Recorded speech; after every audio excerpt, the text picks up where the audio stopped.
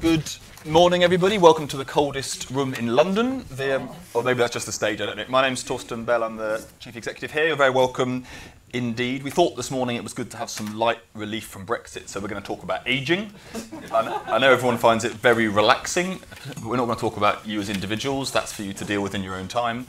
Instead, we're going to focus briefly on the thing that everybody knows, which is the country is getting older, but really that isn't what we are about today. We're about how that is happening and what it means for really important things, which I'll come back to in a second. So what we're aiming to do is bring together a load of the demographic work we do with the Intergenerational Centre here, led by David Willits, with lots of the other work we do, which is based on the economics, particularly of local areas, and also the politics and the political economy of how a changing Britain is what's driving the big changes that are going on underneath it. Now, to do that, we've published a long report today, Aging Fast and Slow. I can even wave it at you. It's got here. It's got a joke about a hare and a tortoise here. You see, that's the kind of value we add here. Which you can read the whole thing, but we're going to cover a short version of it briefly from Charlie McCurdy, who's actually done the research here, and then we're going to hear from a great panel of people to give us their views on it and on other related things. So first of all, we're going to hear from Tony Travers from the LSE, who you'll all have heard of over the years, talking about everything to do with local government and many other things too. Then we're going to hear from Professor Linda Grattan, not from the LSE, but from the London Business School, about half a mile away, in the leafier areas of London. You'll again all have heard lots of things from Linda, but she, a year and a half ago, 2 years, published a book on the 100-year life, which is very relevant to what we're talking about today. And then we're going to hear from Professor Nick Pearce, Director of the Institute for Policy Research at the University of Bath, who has also, if you haven't read it, written an excellent article recently about the politics of ageing, which I think is one of the big understated trends of our time. And then we'll have time for about half an hour, 45 minutes of questions from you. So, Charlie, to kick us off, let's have your slides. Thank you very much, Torsten. As Torsten said, it's a particularly long report. I'm not going to cover all 30 charts, unfortunately for you. I'm going to cover you with the key points and hopefully a few maps for those of you that like maps. To start with, the thing that everybody focuses on, as a country, we're getting older. In 1975, the average age in the UK was just below 34 years old. Now in 2018, the average age is 40 years old. Now this is partly driven by the fact that people are living longer lives, but it's also driven by the fact that there's been fluctuations in birth cohort sizes, with most of the recent rise in the portion of people aged 65 plus coming from the large baby boomer generation getting much older. And these are the trends which have generally dominated the national headlines, with the implications for state spending taking a lot of the headroom. The thing which receives much less attention, and is the focus of this report, is ageing across the country and the implications it has for politics and policy. What do we know about ageing across the country then? Different parts of the country have very different average ages. So on the map, on the left, we've got average age by region, and on the right, we've got average age by local authority. The oldest part of the country, North Norfolk, has an average age almost 25 years older than the youngest part of the country, Oxford. The map on the right also reveals some quite stark regional trends. The youngest places, the places in the dark purple, tend to be places in urban areas or student areas, whereas the oldest places, those places in the dark black, tend to be rural and coastal areas, with places like in the southwest particularly standing out. What this map doesn't reveal is that even places very close to each other can have very different ages and age structures. So the chart on my left, your right, shows the population distribution between Brighton and Hove and Lewes. Having spent most of my life in Brighton and Hove, of course this doesn't reveal any of my biases, including this chart in the presentation. And you can see just how different the age distribution is between Lewes and Brighton and Hove. So Brighton and Hove tends to have lots of young people, and that would have been me a few years ago, and then you can see it sort of petering out, and that's people like me moving to London. And then you have a second hump, which is people like Matt Whitaker at Resolution Foundation moving there with his family. In contrast to Lewes, which has a high proportion of old people. And there's a much more serious point than this, which reflects lifestyle choices and explains why people like me and Matt would have moved to Brighton and away from Brighton. But not only are places very different in their average ages, this story of divergence has been increasing over the 21st century. So the scatter plot shows on the x-axis median age in 2001, and on the y-axis percentage change in median age over the 21st century. And the upward trend shows that those places which were oldest at the start of the 21st century are those places that have aged fastest. So that's places like North Norfolk and Malden. At the other end, the youngest places at the start of the 21st century, like Nottingham and Newcastle, have either aged slowest, or in the case of 35 local authorities, are younger now than they were in 2001. And this is the really, really important point of the report. Place becoming more divergent is the key finding. To hammer home this point about divergence, the map shows that between 2001 and 2018, places have become much more extreme in terms of average ages. And the map, which looks a little bit like a disco mat, and I would advise not looking at it for too long and it will begin to hurt your eyes, as I have done. But I'm going to explain it quite simply. On the left, in 2001, the places in grey and white are places that are more similar to the average of Great Britain. And on the right, the places in dark red and dark blue are the places at the extremes. So what's driven this story of demographic divergence? To answer this question, the report uses quite a complicated academic method that I'm not going to go into forensic detail. If you're interested, have a look at section 4 of the report. But there are a few critical parts that it's important to explain for the next few slides.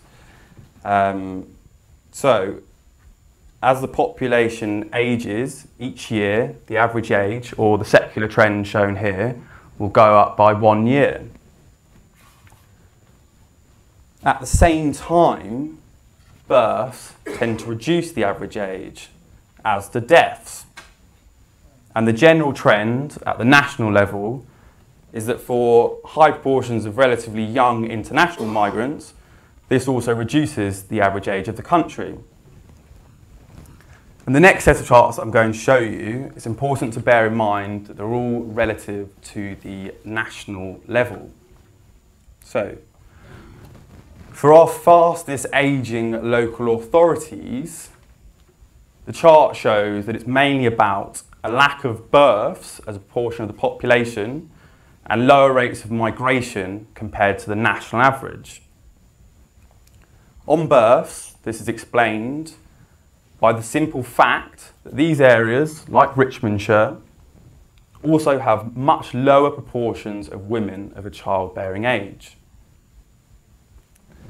In contrast, the quarter of local authorities that have aged slowest, or in some cases actually gotten younger, the difference is mainly about higher rates of in-migration in these places of relatively young people relative to the England and Wales average.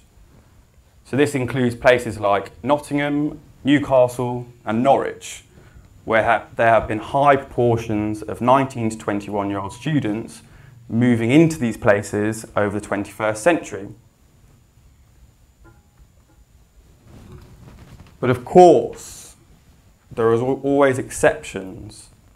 So for some of the slowest aging, or in fact places that are getting younger, it's not always about migration. In some cases, high birth rate relative to the rest of the country is actually driving down the average age. So the chart on your right, my left, shows the decomposition by household income. And there's obviously a lot going on, but I want to draw your attention to the left-hand column, where the big difference and what's driving down average age is the high proportion of births in some of the poorest parts of the country. Now, this is really important, this slide. We often hear that the oldest places that are being left behind are the poorest and often rural or coastal areas. But in this chart, the lowest income places are both getting younger than the national average and are also places that tend to be urban and ethnically diverse places. Which brings me on to the implications for politics and for policy. First, the findings. The primary finding, demographic divergence, is important for local government finance, particularly for social care. The challenge will be to match different social care needs with appropriate ways of raising finance, like business rates retention, like the social care precept. On economic policy, having previously worked as an economic consultant, designing a number of local economic strategies, I can tell you that there is often an obsession or an overemphasis on productivity or GVA as the sole purpose of a local economic strategy. Given what I've just been through, we need to think about how particularly pensioners and the growing incomes that they've shown over the 21st century can contribute to local economies. On political divides, demographic factors can reinforce the age divides that we're now seeing in politics. And our research has shown that older and younger constituencies have become much safer seats for the major political parties. Hopefully this has given you a flavour of the report, and I'm really looking forward to comments from the rest of the panel. Thank you very much.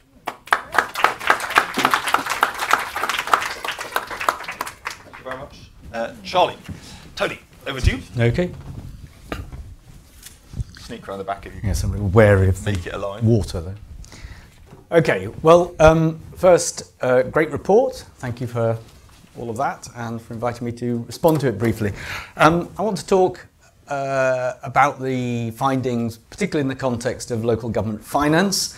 It's worth remembering that a large part of local government spending these days is on social care. About half of it is up to 60% in counties, and a significant part of that is social care for older people. And of course, local government's spending has fallen, revenue spending has fallen by 25% in real terms since 2010. So small wonder, therefore, there's a bit of a problem. The other thing that's happened in this period is that there's been a radical shift. The British local government finance system, or the English one, separately true in Wales, Scotland and Northern Ireland, has for years been highly redistributive. We've had very significant amounts of equalisation in the system, probably more than any. I mean, Australia does this to a significantly, but a remarkable degree of equalisation.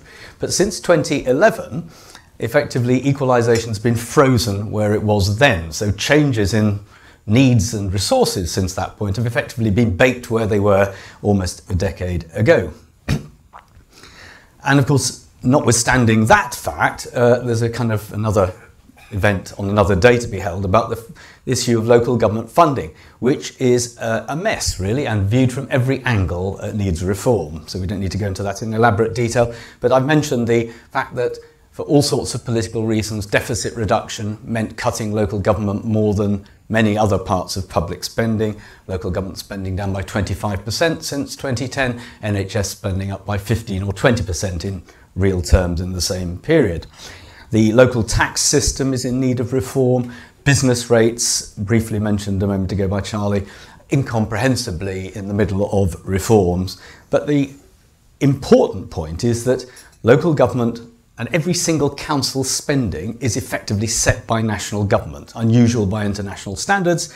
And again, we've heard reference to the social care precept, which has left us with a period where local government spending has simultaneously been capped to keep it down and then laterally pushed up in order to get some more money in for older people's social care. And of course that means the cost of funding social care has been transferred from national taxpayers to local taxpayers to a significant degree, and given the failures of council tax and its regressive nature, that has profound long-term implications. So, of course, beyond that, there are political impacts, which I'll just touch on briefly. I mean, obviously, cities, London most obviously, but it's true, it was true in advance actually, in places like Manchester, Liverpool and Leeds, have shifted well to the left. London now is the richest place in the UK and increasingly a Labour voting city. Now, it's not unusual if you look at Paris and New York. New York was always a sort of Democrat, left-leaning place, but Paris has now become sequentially the richest place in France and governed by socialist mayors. So there's changes going on here that are not unique, I suspect, to the United Kingdom. And of course, if you look at the general state of British politics at the moment, as we run into a general election, it's clear that the present government, for all sorts of reasons that are nothing directly to do with this, though they are, is thinking of finding ways of shifting resources to some of the areas which have got these much older populations, albeit for more complex political reasons. So, the challenge.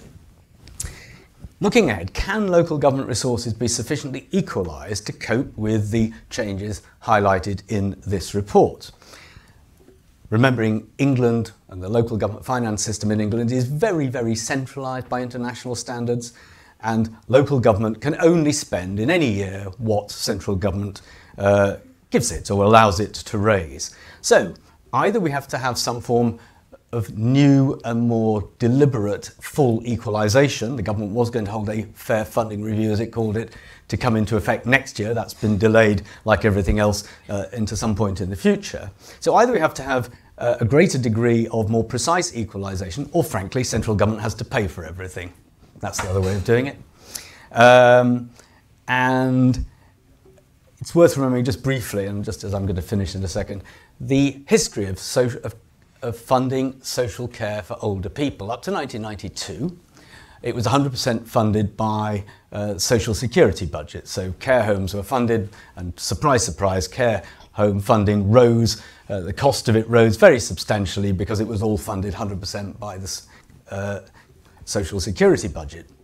The government then transferred it to local government, capped local government spending. Surprise, surprise, local government drove the costs down to the point where the social care system is barely able to stay in the black. So it's very, very complicated. It's in the red most of the time. So looking ahead, there is a major public policy failure, of course, which we all know about, which not discussing that so far this morning, which is that the adult social care funding system is broken and successive governments post-Dilnot have failed to do anything about it.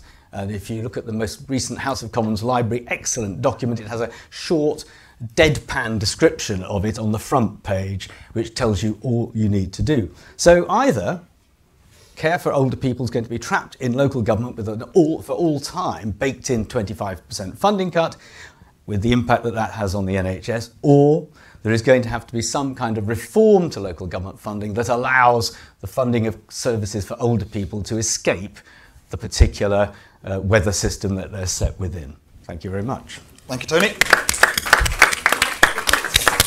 It's an excellent reminder that social care is broken and not getting any better, and whatever our fix, when it eventually turns up, when we're all dead, it should take into account the divergence we are talking about. Indeed. Otherwise it won't be much of a fix. Right, Linda, over to you. Thank you. Well, first of all, Charlie, and the Resolution Foundation, great piece of work.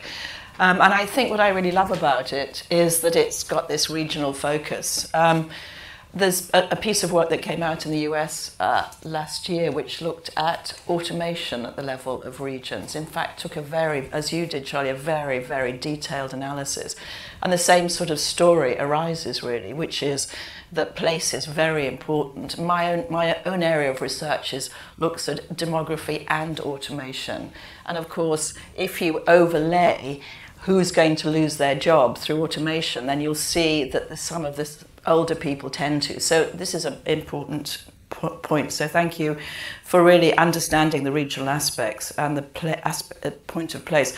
The second thing I wanted to do was just briefly talk about what happens when a country ages. And for a set of reasons, I spent a year and a half, just finished actually, serving on a Prime Minister Abe's council in Japan. Which, of course, as you know, in terms of the demographic transition, is the furthest country along that demographic transition in terms of people are living older, they're having fewer children, and there's very low immigration. So all of those three factors means that it's currently the oldest country in the world. But nevertheless, in terms of the demographic transition, it isn't unique. It's just the first country to go through that transition to that extent. And the next one up is China, which is a very large country. So obviously this question of how do we think about an aging population? And Japan thinks about it, as you've done, Charlie, very much at the level of the location. And I wanted just to mention that that certainly in the case of Abe, he believes that to be so important that he has actually put a council together, which served for 1.5 years, made up of key people across Japan, including his ministers. I was the only foreign person on that council, and it came up with a whole set of recommendations about what Japan should do with regard to aging. There's two things I wanted to talk about really.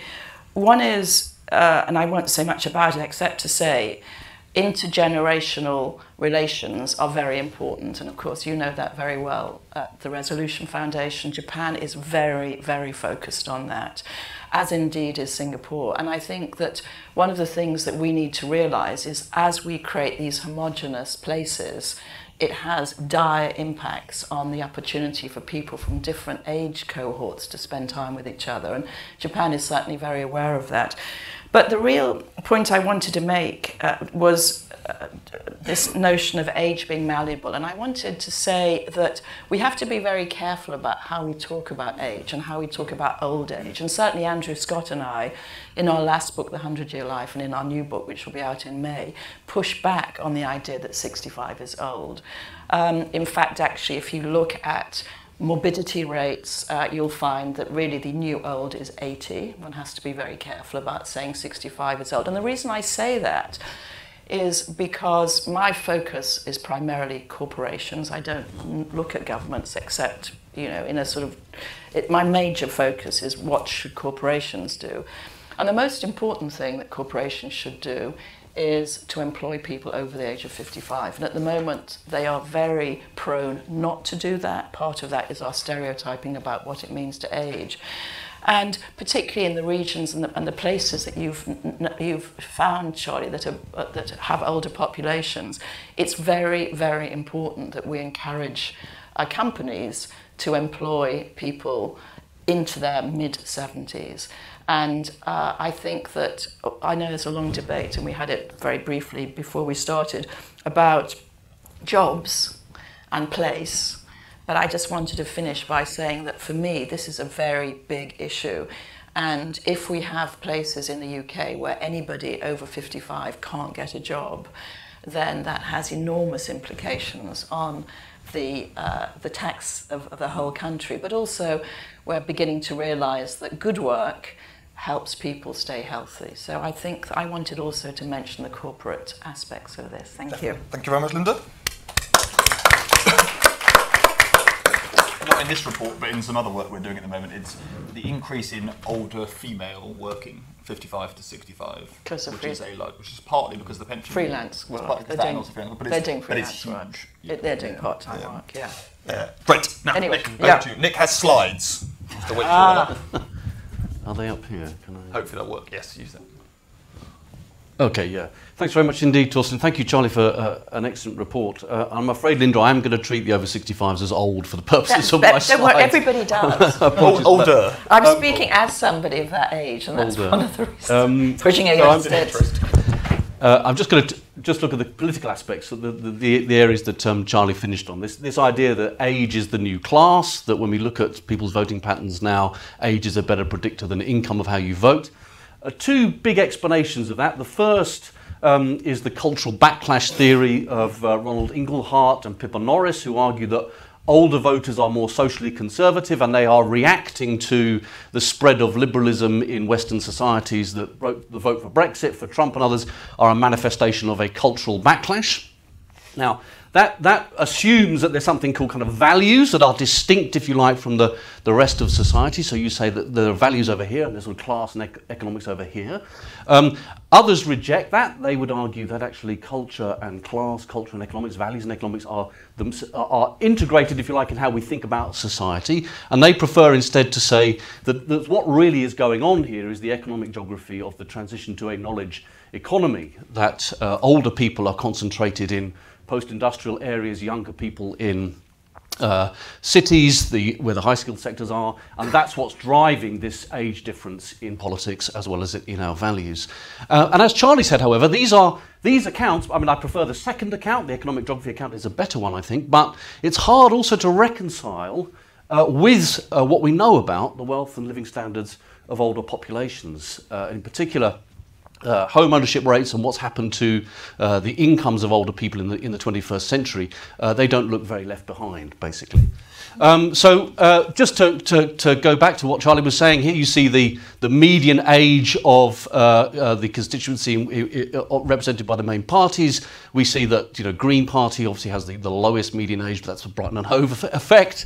Labour, young populations, and actually interestingly Plaid Cymru has a relatively old voter bloc. But the Conservatives have older voters than the rest of the country. And then when you divide the parties into main blocks, so you put Labour, the Liberal Democrats and the Greens on one side, and you put the Conservatives and UKIP on the other, you see big differences in the voting blocks according to age. So it's not just a Labour-Conservative split, it's also a split amongst, if you like, from the centre-left across to the Green-left. And some of the explanations of this have been that really the age divide is a manifestation of education. It's really what's going on here is that people with higher levels of education are more liberal, more likely to vote Labour, Liberal Democrat and so on, and people with lower levels of education are older and so on. And of course we do have big compositional effects in the differences between age groups because of the expansion of higher education. The younger and the middle-aged have much more likely to have degrees than older people. And when we look at the Leave vote, the top bars there, we definitely do see the red line is those with a degree. We definitely see a difference at all ages between the probability of voting Leave for those with no qualifications and those with a degree, although it closes as you get older. So there's an age effect there in addition to the education effect.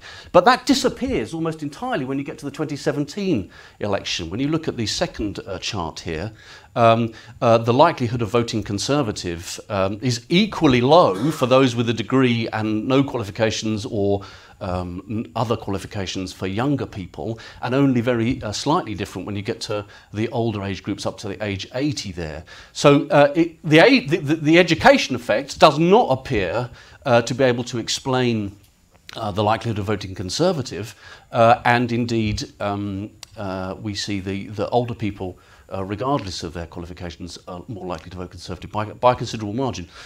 And in the work that this is drawn from, this is a piece that Torsten mentioned at the beginning, a piece I did in Political Quarterly with a colleague of mine, Joe Crisp, at the University of Bath. We then tried to look at the economic geography of different areas to see whether these more left-behind post-industrial areas were more likely to vote Leave and Conservative, or in contrast to the higher skilled areas. And in the top graph there, you do see a relationship between the proportion of people employed in the higher skilled economies, which is if you like, the green bars there are the higher skilled areas, more people employed in those higher skilled sectors like finance, insurance, ICT and so on. And the blue bar the least. And so you definitely see there that in the post-industrial areas with fewer of those kinds of jobs, a high proportion of people voting Leave, very strong for younger people, and gets more narrow until as you get more over 65s in a constituency. But it doesn't hold for voting Conservative. The vote share of the Conservative Party there is actually higher in the older constituencies, which have got higher levels of higher skilled activity. And that's basically the southeast of England.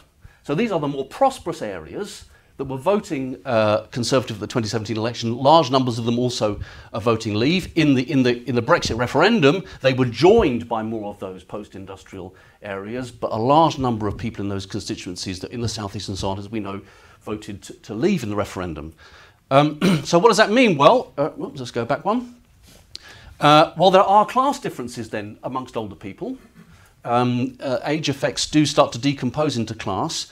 And when we compare owners with renters, so people who own their own property with those who rent, typically in social housing in older age, we do see on the top graph there, more socially conservative values are held by both. But when we come to look at economic intervention, as if you like, whether you're more predisposed to support things like nationalisation, a bigger role for the state in the economy and so on, we see that owners are much less likely to support that than renters amongst the older population. We start to see differences in attitudes to economic intervention and the welfare state. There's also evidence about this in the welfare state emerging depending on your class background, for which this is a proxy. The issue, of course, however, as the Resolution Foundation has shown on many occasions, is that the percentage of over 75 who are homeowners is itself over 75%. So your compositional issues here are massive. You've got huge numbers of people owning their own homes who are much less predisposed to voting for economic intervention. And that, in the words of David Willetts, Lord Willetts, is that they are much more likely, therefore, to be insulated from the effects of Brexit, much more likely to be insulated from disturbances to their economic well-being than they are likely to be left behind. So understanding this age divide simply as a manifestation of being left behind either culturally or economically, I think is an inadequate explanation. We have to get much more into some of these differences that relate to people's property wealth, the welfare state, and how they've benefited, particularly since the financial crisis, from both monetary and fiscal policy. Thanks very much. Great, thank you, Nick. I don't know whether the IT is up to this. Actually, why don't you pass me that, Nick, and I'll use it on that rather than... Before we go to some Q&A, I want to give you all a chance to, if this works. Where do I point this thing? Or does someone look? Are we allowed a map back there, guys? I like the dance. I thought what Charlie called the disco map.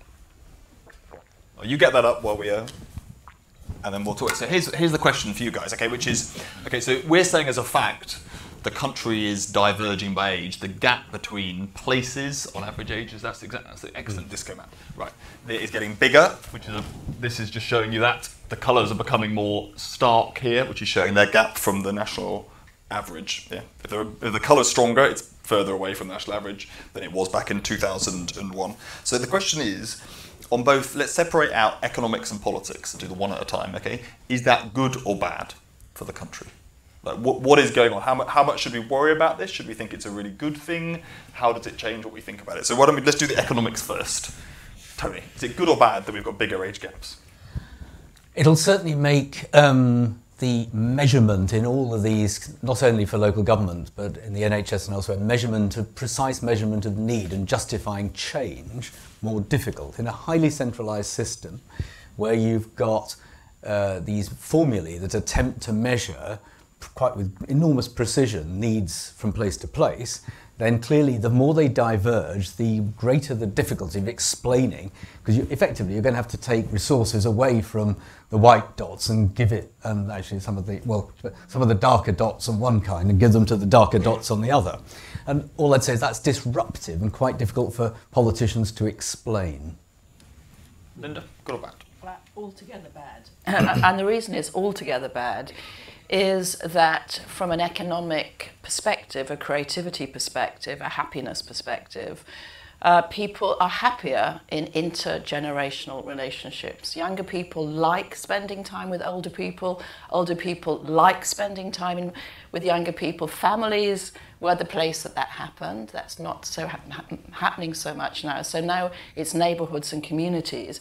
People at work learn from each other if they're at different ages.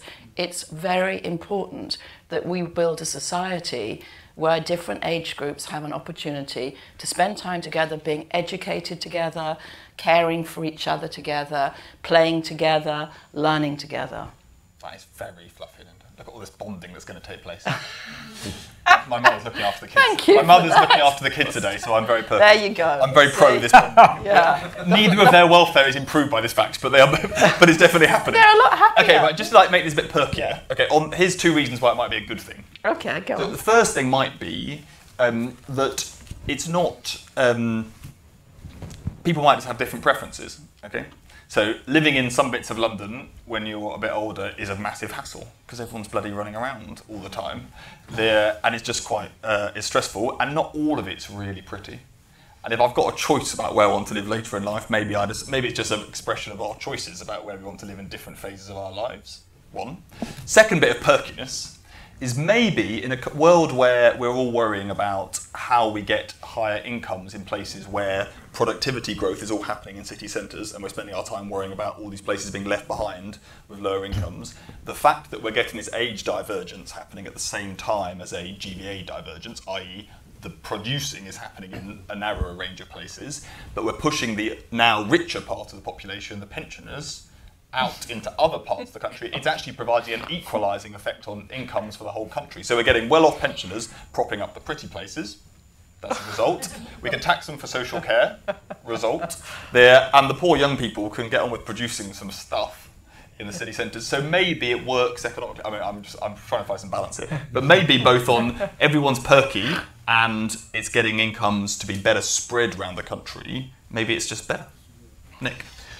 Well, I think on the politics of it, depends. No, we're on economics, not on politics All right, okay. I mean, I would have said that it does depend on which kinds of areas are ageing. So the class differences I talked about at the end there, I don't think anybody would think it's a good thing that parts of the British coast, the post-industrial areas, have neither wealthy older people nor the economic dynamism that younger people bring to the cities. So those areas that are ageing by virtue of being both post-industrial and older in their age profile, but don't have the benefits of the pensioners with high incomes and with housing wealth, are the ones that will lose out most. So that question, which the Brexit referendum was supposed to pose to us all, has not been at all answered, I think, in economic or regional policy. It's not at all easy. I mean, we've had a century of regional policy trying to address these things, and not much has worked. So, what it means for, say, for example, how you think about the politics that overlay your economic geography for combined authorities, city regions. Much of the data Charlie's putting forward here is local authority based. Many of the answers are likely to come at combined authority levels, if not regions. I mean, I'm more sceptical of the RDAs and regional government, but I think something like ensuring that the combined authorities can begin to reach those areas will be important, I think. Charlie, perky or not perky? I'm going to say it depends. That's very decisive of you. I'm going to put my local economic development consultant hat back on, and I think it depends how local economic decision makers are able to respond to this divergence. My big worry would be that the first thing which tends to have gone in lots of local authorities is the economic development capacity of those local economic decision makers. So whether or not they can respond to this story of divergence, and if it's younger or older populations, whether they can work with that, then that could be a good thing. Okay. Now, Nick, go on politics then. Well, I think Firstly, I think the age divide in politics suggests that parties that will be successful in the future will be able to generate cross-generational, intergenerational alliances in the way that in the 20th century people generated cross-class alliances to win elections. And so the sorts of policies that can appeal to both young and old, that bind them together, whether it's care, childcare, social care, these kinds of policies, housing, they will be at a premium for political parties that want to be successful in the 21st century. The difficulty we have in the UK is that our first past the post system forces you into choice, but in most constituencies, into a choice between two main parties, so-called Duverger's law, that the electorate will vote for one party if they think only one can win and against one competitor. And in the absence of any proportional voting systems, that will tend to lock parties into their voting bases, as you've seen in your slides, and therefore you then become predisposed, incentivised to respond to younger or older generations. And if you're sat on top of an older vote block, as the Conservative Party currently is, with much higher levels of registration, much higher levels of turnout that are increasing in numbers, and as a proportion of the electorate as a whole, your incentive to respond to the needs of younger people or the middle-aged is much, much weaker. Whatever you say about tuition fees and all the rest of it, your policy incentives go to older people, and that is a problem. So the combination of first past the post and this consolidation of age divides in different areas could reinforce the age-divided politics rather than helping to overcome it. Linda? I'm going to be fluffy again. I'm going to again talk about intergenerational cooperation, how important that is at the level of the neighbourhood. I'm going to talk about empathy across generations and this idea of the veil of ignorance. If you don't know what it's like to be 65, or if you don't know what it's like to be 25, it's very difficult to empathise with that. Both Denmark and Japan have run processes at the level of neighbourhoods and at the level of regions where they've asked people to imagine being a 65-year-old, and they've asked them to imagine being a 25-year-old and said, what would the policies be if you were that person? And I think that's really important. And what they found, and you're not surprised here, is that people came up with different policies depending on how old they thought they were, but also more empathic to what it is to be in that age group. So again, as I said earlier, speaking, I suppose, as probably the only psychologist on the group, I do think that the benefits of intergenerational cooperation outweigh any of the disadvantages that we've talked of. Tony? Well, I know you were trying to be characteristically challenging with your good news thing. My guess is that if we overlaid the older areas and the younger areas on these charts, or the change areas, with ONS measures of well-being, the older areas would have a higher levels of well-being. Big city, well, big city, or big. They would at the level. Big city, yeah. Big cities, at the level of the individual. Big cities are, London in particular, has low levels of well-being and self-reported well-being, and many of the areas that are way left behind have much higher levels of well-being, which is itself a complicated phenomenon. The other thing I'd say is, we haven't talked about it yet, probably as well, in the context of public spending, which I realise is partly political, that the triple lock on pensions, the dear triple lock on pensions, and the NHS is funding heavily skewed towards the end of people's lives. Those, because they're rising in real terms all the time, are going to convey more and more public spending to areas where lower people live in the long term. And the rest of public spending is going to have to shrink year in, year out, unless the state grows substantially. Yeah. That is definitely true. Now, on this, actually, the well-being thing has prompted a thought in my head, which we haven't shown you here, but the place that's aged really fast is Northern Ireland. It was incredibly young. Just high levels of well-being in and Northern it Ireland. has very high and very fast-growing levels of well-being. Indeed. So maybe that's what's going on. Right, let's get your questions, guys. We've got some mics around. Let's have Anita to kick us off. And then... Yeah. Go ahead, Anita. Anita Chartered from the Health Foundation. And I want to ask two things. So I work on healthcare policy, and the thing that is really worrying me in relation to the geographical divergence is actually the provision of public services, because all of our hospitals are in the cities, and the people who work in these public services, and for health and social care, it's almost 3 million people who work in healthcare. The demand for extra workers grows enormously.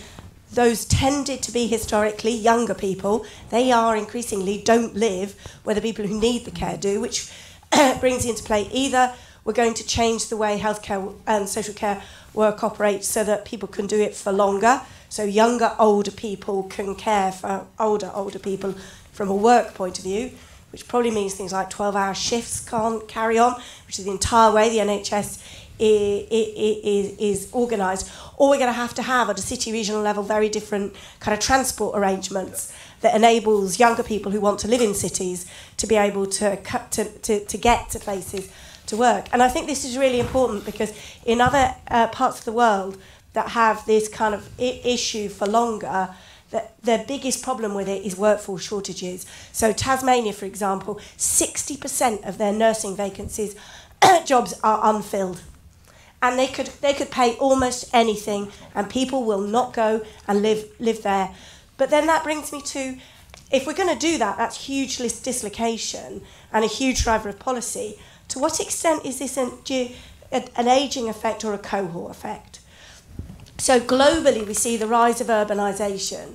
So in 20 years' time, will people like me all move to the countryside? Personally, I hate the idea.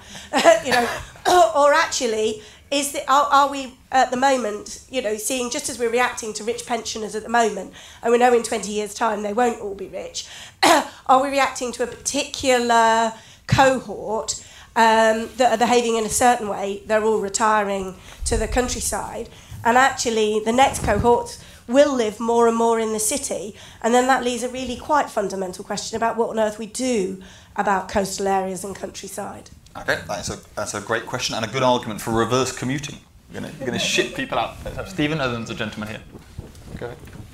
I think there's something on what you said, Torsten, about the pensions redistributing income from to some of the areas with lower GVA. My father-in-law was an ex-Ford worker in South Wales, and he observed that it was all the pensioners, as he put it, in the spoons jugging it up, and all the young people were paid to run round after them. Right. Because you had a lot of people there from the old industries who'd retired on very generous pension schemes. So the question then is, and it sort of follows up on what the previous question said, to what extent are generous pensions keeping these places alive, and what happens to the next cohort that doesn't have the defined benefit pension schemes?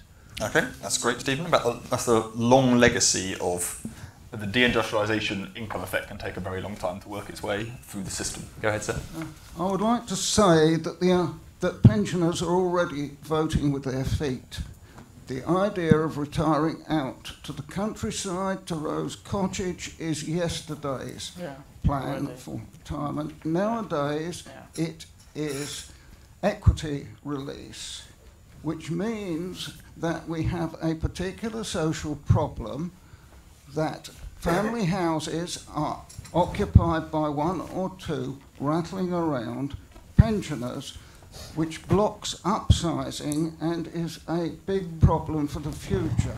We have to look at ways of making downsizing more attractive to the pensioners. I know it's a terrible experience. I ended up in a resuscitation unit because of it. But you're advocating it. Sorry? You're advocating it nonetheless. No, I'm not advocating down. I'm saying we should make the process easier, more pensioner friendly. Okay. We need to make the process more friendly for everybody, but pensioners in particular. Now, just to clarify some of what we're saying here, on this, we're not saying that the ageing divergence is being driven by old people getting to kind of 65 and then retiring out to the... So there's some of that going on, but it's much more to do with these places. You're not having loads of births happening in those places in the first place because there's no women who are of the age where that's going to happen often.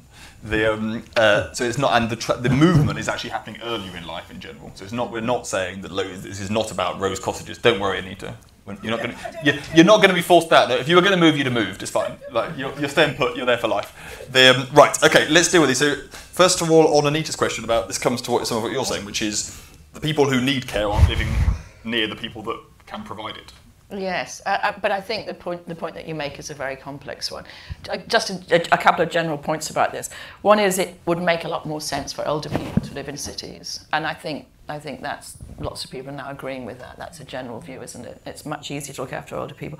Certainly, if you look at countries with older populations, and I'm thinking now of South Korea and Japan. Both of them have enormous investments in robotics. The UK has been very poor in investing in robotics, but actually if you take a look at what Japan is focusing on in terms of its leading the world as an aging society, much of that will be around using robots to move people around. And we may say you would not want to be cared by a robot, but the truth is you would.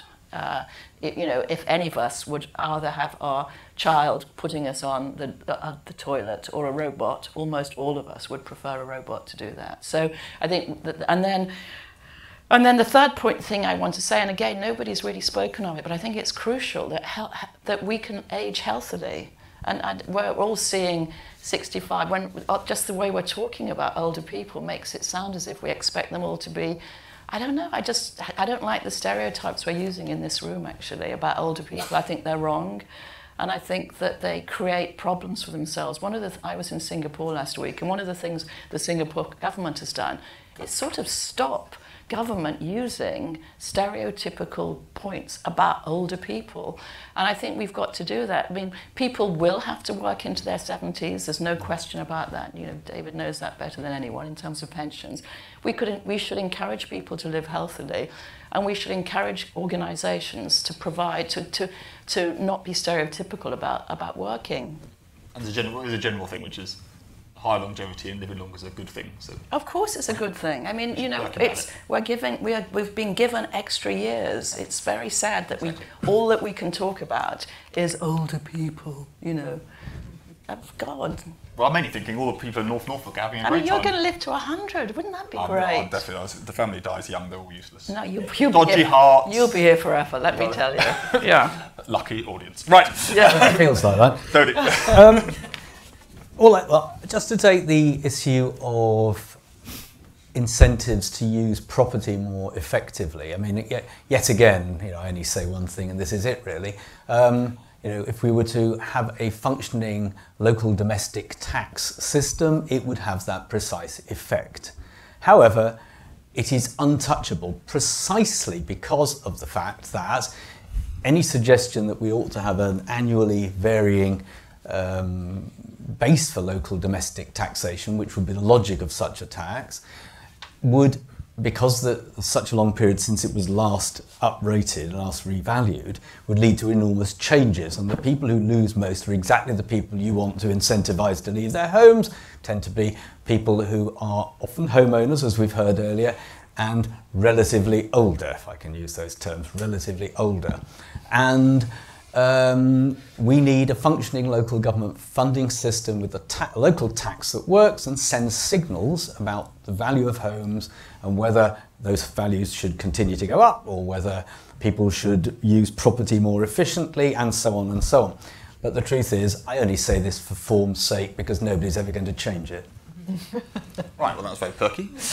Nick, anything you want to add before we grab some more questions? Yeah, I think Anita's points are really well made, and I think they're compounded by the fact that we've probably relied on Eastern European migrants to do quite a lot of that, travelling into the rural areas that previous waves of migration had not reached, and so leaving the European Union, unless there's provision made for this kind of migration, it's going to be even harder.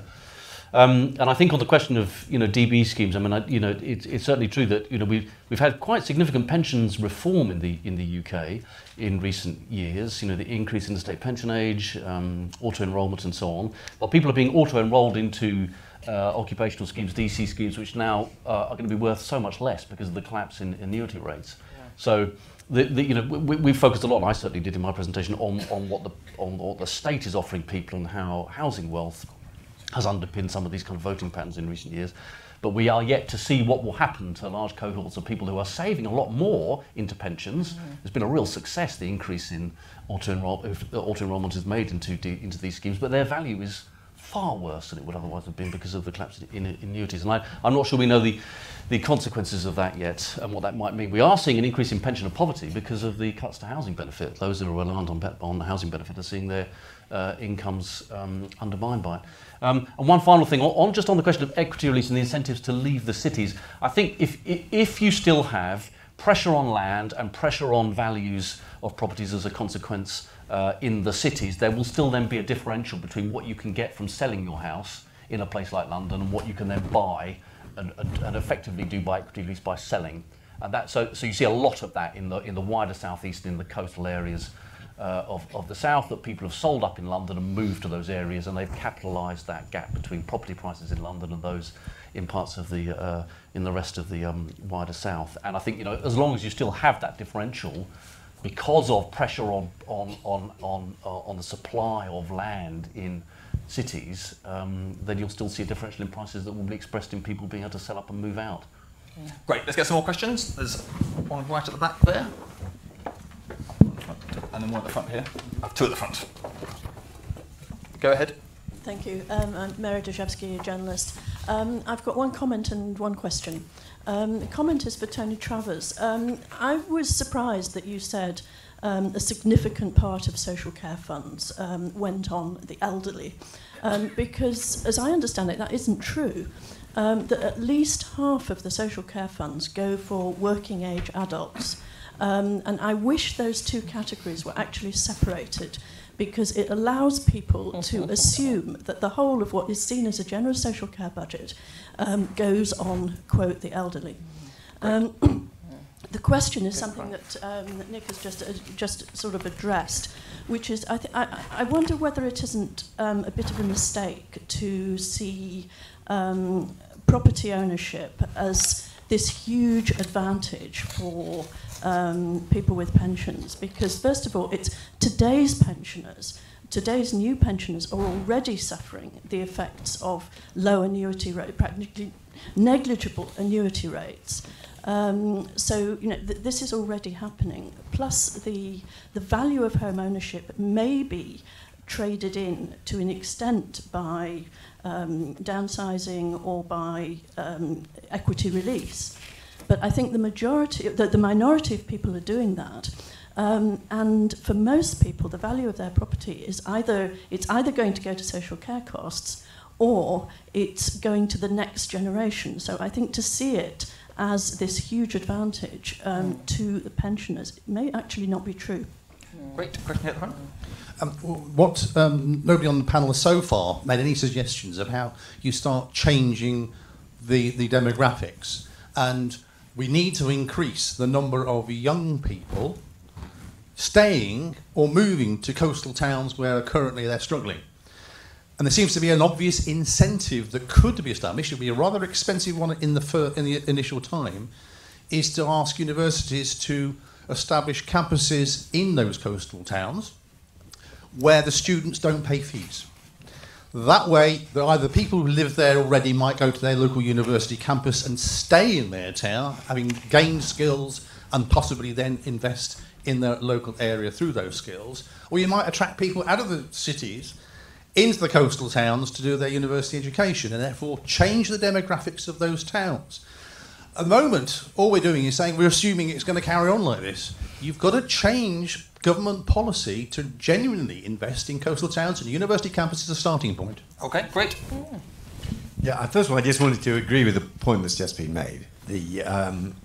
I had two reflections on the debate, but our own analysis, the resolution analysis that we're releasing today, does show one of the crucial drivers of this demographic change is university towns and concentrations of students. Yeah. And as the English higher education system in particular is one of the advanced Western world systems that most depends on residential universities to which young people travel and live in the residential community of the university, we are particularly susceptible to this kind of demographic change.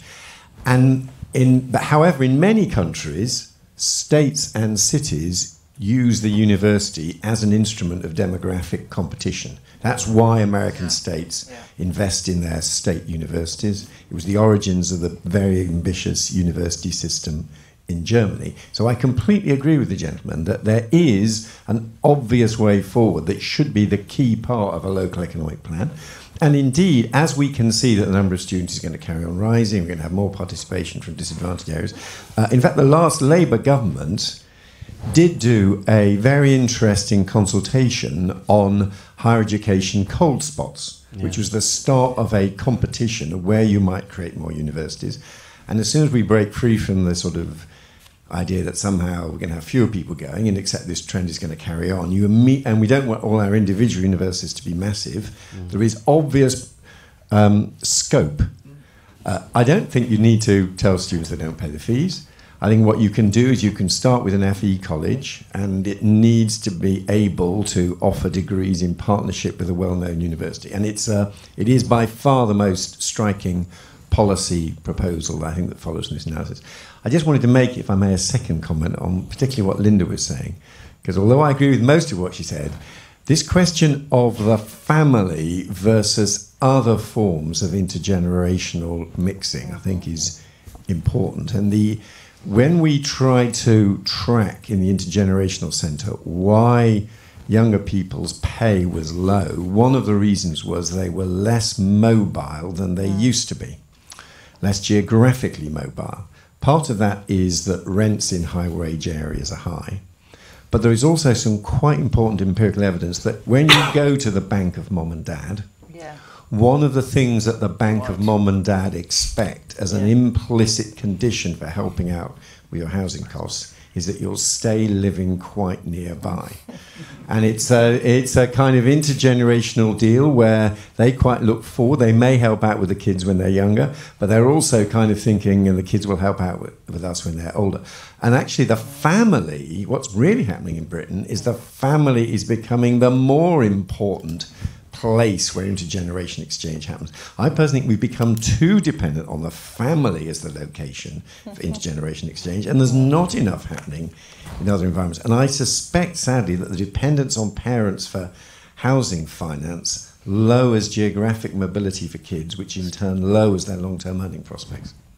There you've got a deep insight into David's family. His relationship with his children, the forms they're going to be required to sign. It's fine. Renters, Torsten. It's fine, it's all right, renters for now.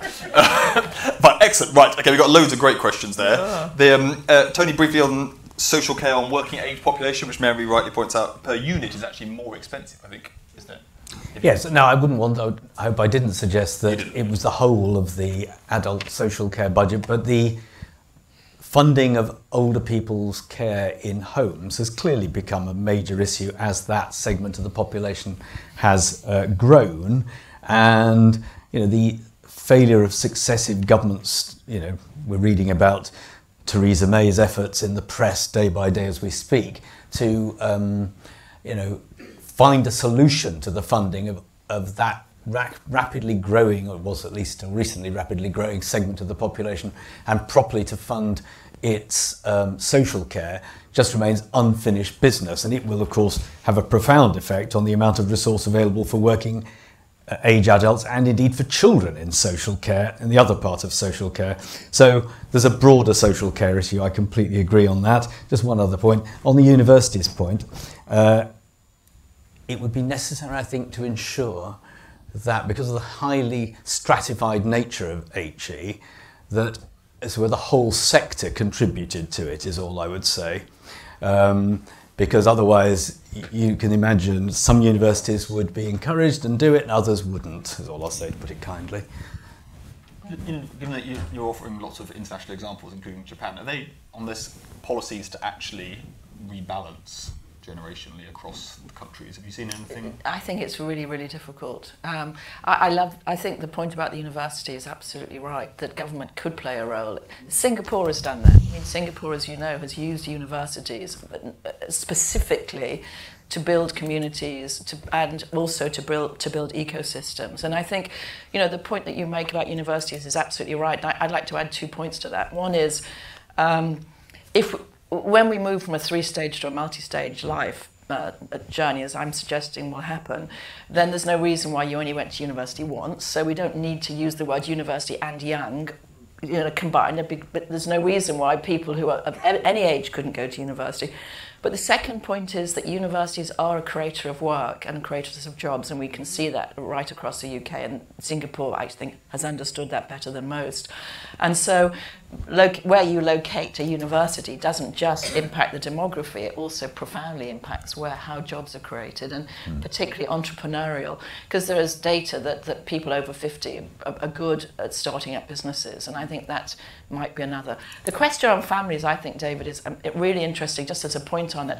I don't think maybe I don't know this, but I don't think we do enough research in the UK on families. I think the US has been, through some of their think tanks, has been very, very focused on family structures. I don't think we have in the UK. So the point that you and I could debate this, and I don't think either of us have enough data to sort of know what's happening with families.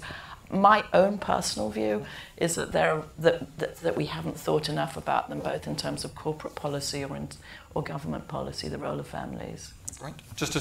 I'm slightly worried about the love-in on the universities. There's definitely, the US experience definitely shows you that in terms of economic interventions that would have a demographic effect, universities in poorer cities do have quite a big effect. I think we should be really cautious about saying that we have sufficient faith in the power of the state to open up a university in a small town, and that the youth is going to flood in. Let's just be. I don't know, there are. That's my point. It depends which universities it was. I mean, it depends. You know, a branch of some universities would undoubtedly pep up the economy of some towns. It depends. Is that LSE offering there? No. Well, I'm just checking. I'll go back and ask the colleagues. Brighton is so young because of a decision in the 1960s to locate a new university. Sure. Taken by a government. But it doesn't hurt that it's an hour's commute from London. I'm just putting it out there. It's harder in some other. Great Yarmouth's a bit of a harder sell, is what I'm saying to you. All right. Okay. Sorry. Go on. Well, actually, I was in number 10 when we were pursuing that policy of opening university centres and campuses, and actually you get very odd patterns because of the kind of historical quirks in where universities were situated. So you definitely get a new university in Doncaster and Darlington. You probably won't get that many more in Lancashire, which is pretty well served by higher education. I do think if you want to beat the Brexit Party in any one constituency, you definitely open a university in that town. It has political effect. Margate, exactly. It's a really expensive way of winning elections. But we don't. I mean, the problem with that policy at the moment is we don't. A is capital funding for actually building the centre, and secondly, we don't have the strategic capacity in university funding to do that anymore in the same way, David, as you know. I mean, basically, you haven't got the ability, as we used to have with HEFCE, to say yes, we will open that centre and put more students there. I just wanted to. Come back on this point about home ownership and its benefits. I think the issue I was trying to draw attention to was that the link between people owning property and voting Conservative is very strong, and it may not be that people are simply trying to, a sort of taking property ownership as a good thing. It's simply they may think that they can protect their assets best by voting in a certain way. So when you're trying to explain the link between home ownership and certain kinds of patterns of voting, the kind of patrimonial theories of how people vote tend to be good at those explanations. But I do think, in contrast to what you say, I mean, if you own your home outright in recent years, you've had, interest rates on the floor since the financial crisis. You're not paying the high rents that others are paying. You've seen a significant, increase in your wealth. And you've at the same time had, fiscal policy, as we've been discussing, has been protecting the welfare state for older people relative to those of the working age population. So I think it's hard to say that being a homeowner who owns your property outright has been a deleterious thing for older people and doesn't bring the benefit, I have to say. That's an uncontroversial, I think. I mean, you have your statement of age is the new class in politics. Yeah, and when we say, the point is we generally say, and I say that as well, because you can see it in voting patterns. Party choice is now shaped by age more than it's shaped by the class you're in. But another way of looking at it is that age is literally the new class, in the sense that part of what is happening is that class definitions have flipped into being, the economic divides have just got bigger by age than they have by your occupation in some ways. So people in poorer parts of the countries who are older still own their house, even though they're clearly a lot poorer than people living in Kensington and Chelsea. Yeah, that's right. No, I don't think age has replaced. The social class hasn't disappeared from our societies. It's simply interacted in very important new ways with age, with cohort effects of this generation of baby boomers that has benefited from rising property values and home ownership. And there are still class differences out in how older people vote and their circumstances, as I was showing at the end of my presentation. Johnny. Just to emphasise the role of students in this story of demographic divergence with a quick example. So the two places which have got youngest over the 21st century, Nottingham and Newcastle, have at the same time had massive increases in the proportion of young people and students moving into those areas. Great. Look, I think we should wrap up and let everyone free to whichever age area you're heading back to. Young, old, they're all great. So can we thank our panel for their contributions this morning? And thank you all for coming. We're going to be living in a demographically diverging country for some time, so enjoy it. Thank you.